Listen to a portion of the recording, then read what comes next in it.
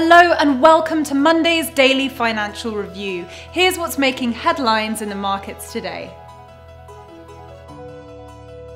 The Aussie edged after Australia's retail sales came in higher than expected in June.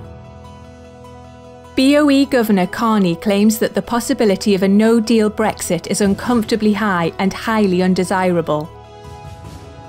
China's proposed tariffs on US liquefied natural gas and crude oil exports opens a new front in the trade war between the two countries.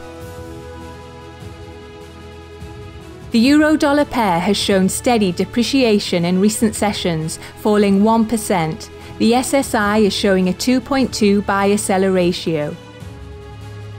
The price of gold has shown slight gains in the last two sessions, up 0.6%. The SSI is showing a 6.5 buyer-seller ratio. The price of crude oil has lost 0.5% in the last session. The SSI is showing a 1.2 buyer-seller ratio. The Aussie dollar pair has performed a minor correction, gaining 0.5% in the last session. The SSI is showing a 1.6 buyer-seller ratio.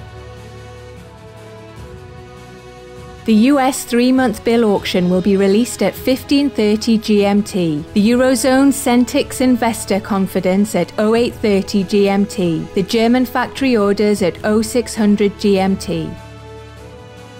The US 6-month bill auction at 15:30 GMT, the Australian TD securities inflation at 0100 GMT, and the Australian ANZ job advertisements at 0130 GMT.